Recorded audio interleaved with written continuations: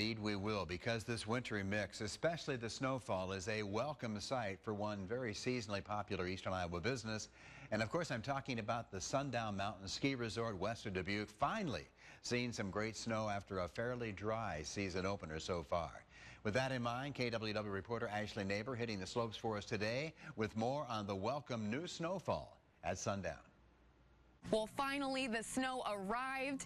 It's what people were talking about all day long. Earlier, they saw some rain and a little bit of fog, but finally, those drops turned to flakes.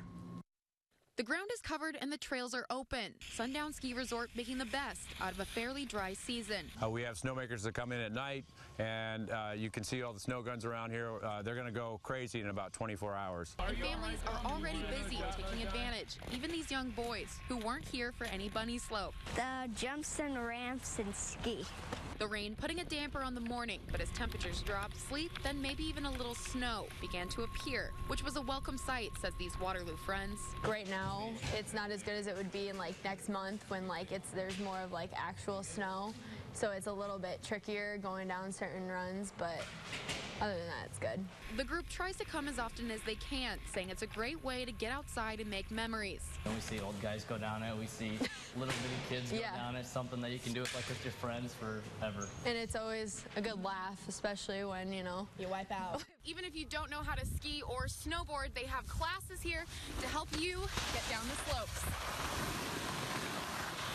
And rentals for those without gear. Overall, the mountain faring well, and all 21 trails are open for shredding, with more snow to come. We're going to make a ton more tomorrow morning, and I think by next weekend we'll be great. We're looking for some good temperatures, and I think this weekend we'll have several thousand people out here skiing.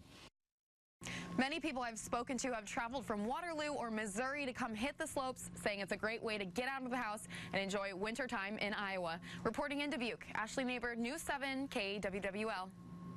All right, Ashley, very impressive on the snowboard there today, by the way, Ashley. And Sundown Mountain, I want to let you know, holding its annual Winter Festival on January 5th, which of course is this Saturday, and Sundown remains open usually until March.